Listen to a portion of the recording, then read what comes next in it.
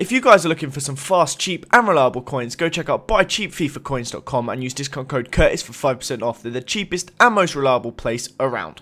What's up guys, Curtis here and welcome to a brand new episode of Players New to FIFA 15. This is a little series that I have started up recently where I'm going to be looking at players that could possibly either be new to FIFA 15 or return. Basically, if they haven't been in FIFA 14, they're the sort of players I'm going to be talking about. If you haven't already checked out the first episode, I recommend you do so. We talked about Origi and a few other really cool players, so definitely go check that out. Also, if we could hit 500 likes in this video, guys, that would be absolutely brilliant. So, let's get stuck into it with the first player, and that is Bentaleb. Now, these are the sort of stats I've given him. I bumped it up from what his current career mode rating is. I think he's either a 69 or a 70 on career in the latest update, but I feel like he deserves a bit better than that for next season. He did have a pretty good end to the year for Tottenham.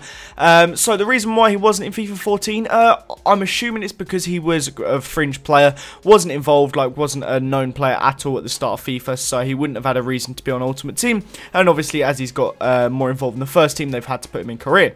Why will he be in FIFA 15? Well, obviously, if he's featuring in Tottenham more regularly now, he's obviously going to be in the actual game. As you can see as well, I've also given him 2-star skills and 3-star weak foot. That's just matching what EA have given him on career mode and head-to-head already, as obviously that's what he should be getting.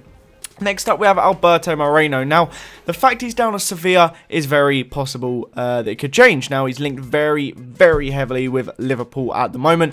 They seem to be really desperate to sign him, or Rodgers does at least, and it's looking possible that he could be making that move over there. Now, I actually kind of knew quite a bit about him because I'd done a Sevilla Football Manager career, so I kind of used him quite a bit. So I was very surprised to find out he wasn't actually already in FIFA 14. I don't really understand why. He played about 15 games for them last season. He actually was involved in the Spanish under-21s and stuff, so it seems really weird for him not to be involved. But nonetheless, with 29 games under his belt this year and a very, very good year, and possibly moving to Liverpool, you will expect to see him in next year's FIFA. Looks like a really good left back on FIFA too.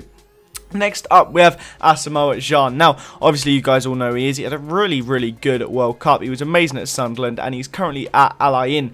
Now, he obviously isn't in the game because Al Ain and their league, the United Arab Emirates, I can't remember the name of the league, which is kind of bad, but they don't have licensed FIFA stuff. Now, FIFA every year are looking to get more and more stuff licensed, and it's very possible after last year we got the Saudi League that United Arab Emirates League could be put on the game. There's a couple good players playing over there, so it would be good if they did so, but that would be why he could be in it next year. Obviously, I've been given 3-star skills and 3-star weak foot as his Foot World Cup card has, as obviously he was over there for playing at the World Cup for Ghana. So it'd be great to see him in next FIFA, and fingers crossed he's in there. Next up, we have Julian Green. What a World Cup this dude had. He only featured in 2 games, but if you remember that one against Belgium, he came on and he scored the goal for the US to bring him back in it.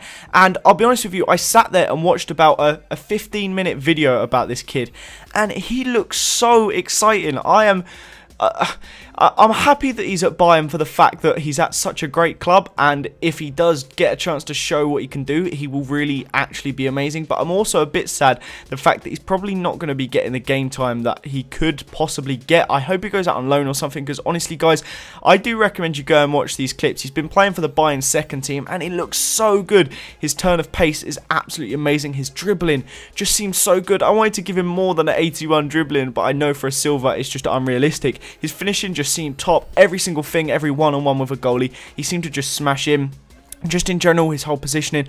I know I'm really, really going on about him here, but honestly, guys, he really did look like a really solid player. So hopefully he gets loaned out to another German side this year. Someone like Borussia Mönchengladbach, I think, would suit him perfectly for a season. Actually get some game time under his belt, and he's a really exciting looking player. So the reason why I wasn't in FIFA 14 is because the Bayern second side don't really have any players on here, and the reason why he might be on it next year is because he had such a good World Cup and people are going to be more interested in him, particularly the Americans, so that could be a reason why he gets in. So that is actually the end of this episode here, guys. I hope you did enjoy it. Leave a like if you did. I've already got a bunch of players planned for the next episode, but I still want to keep this going on for as long as I can. So if you want to comment down below any players you'd like to see me look at who could possibly be in future FIFA, stick that comment down below. Let me know what you think. Leave a like if you guys enjoyed this, sub if you're new around here. Have a nice day, and I'll see you all next time. Bye, guys.